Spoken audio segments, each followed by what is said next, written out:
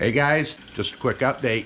Thanks for tuning back. I also had to wait for some parts on my compressor. I had to get a new gauge and I had to get a bleeder valve. My compressor wasn't working and I had to get a filter element.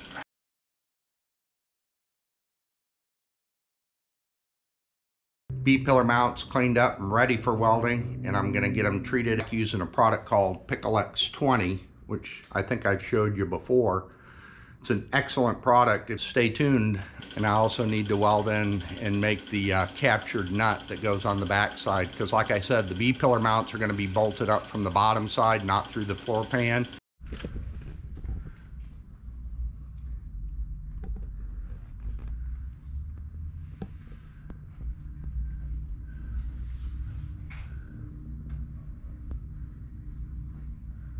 All right, these were pickled last Sunday down here in the Florida humidity, and not a speck of rust. Bare steel for 6 days in the Florida humidity and not a speck of rust. This is why I Pickle X 20 all my bare steel before I prime them, seal them, and paint them, and for that matter weld them too. All right, we'll do a little bit more this weekend, trying to get it done. It's expensive, but I think it's well worth the money. Also want to give another shout out to everybody that's been subscribing to my channel. Thank you, I really appreciate it. Like I've said before, I'm not a drag racer. I'm just building a Dodge Cummins turbo diesel crew cab long bed 4x4 out of 2 trucks. They were both one owner trucks.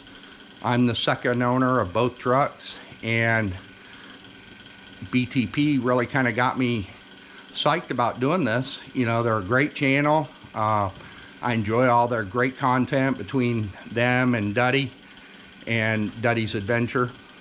And you know, I kind of wiggle in there a little bit and make comments and troll a little bit, but it's fun. That's what this is all about. It's fun.